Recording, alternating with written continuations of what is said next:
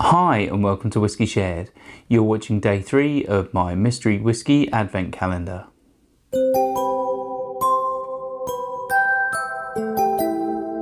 I'm Toby and you're watching Whiskey Shared. Welcome to day 3 of my mystery whiskey advent calendar. If you've seen this before, then you can just skip straight forward to the tasting. Otherwise, the way this works is I have over 150 samples in my sample collection, and my wife has kindly picked 24, one a day in the lead up to Christmas, to make a whiskey advent calendar for me. So, she'll pour one a day into this blue Glencairn glass. The reason for the blue glass is to make it completely blind so the colour doesn't influence my guesses.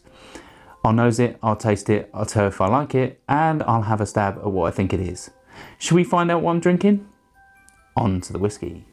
Right, so if you want to play along with me and find out what's in my glass when I do, then just keep watching. Otherwise, take a look in the description for a sneak peek. Let's start with the nose. Okay, so this is sweet. Already I'm getting like a dirty, oily Campbelltown vibe. There's some stone fruits, I think. Yeah, maybe even berries as well, like blackberry. Yeah, really is sweet and fruity. There's some cereal in there.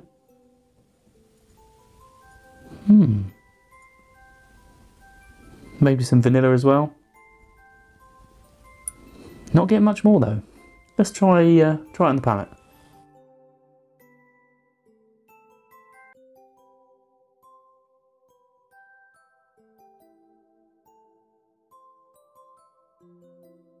Okay, so definitely think there's some sort of fortified wine or red wine influence. This is quite tannic, cloying. Doesn't really like suck your cheeks in too much, but there is a little bit of that, a little bit of dryness in the mouth. There's some sweetness, fruity. There's vanilla as well as the sort of jammy notes that I'm picking up. But I don't think it's overly high ABV at this stage. Let's have another sip.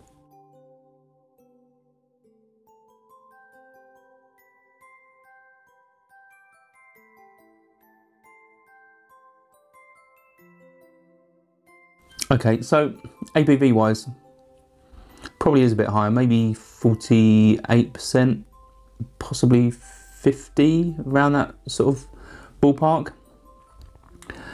Definitely is dry in the mouth quite a bit now. The cereal note isn't overly strong. That fruity, jammy, winey note is really strong though. A little bit of heat, a little bit of pepper. But that Campbelltown note that I picked up on the nose, it is there, that sort of dirty oiliness.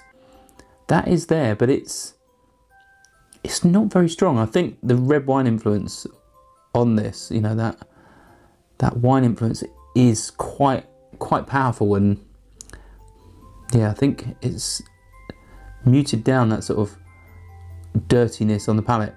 I'm not certain this is a Campbelltown though, but it has that sort of characteristic.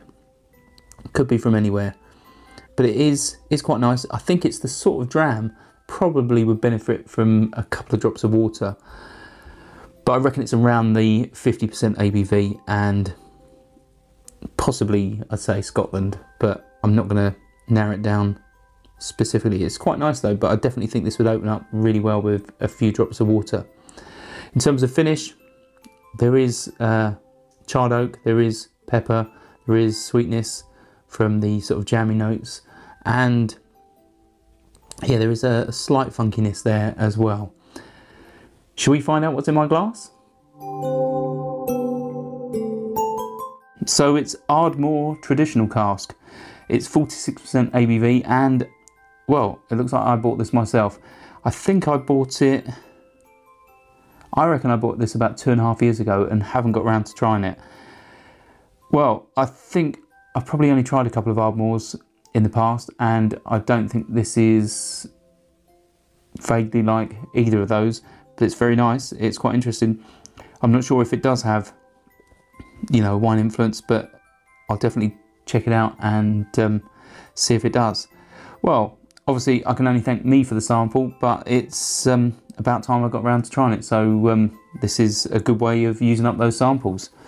Hopefully you enjoyed this, and if you have tried it and, well, you pick up what I do or you don't pick up what I do, let me know in the comments. I'd be interested to hear. Sauncher, I'll see you tomorrow. I hope you enjoyed this video. If you did, why not give it a like or a comment, and please consider subscribing for more videos like this.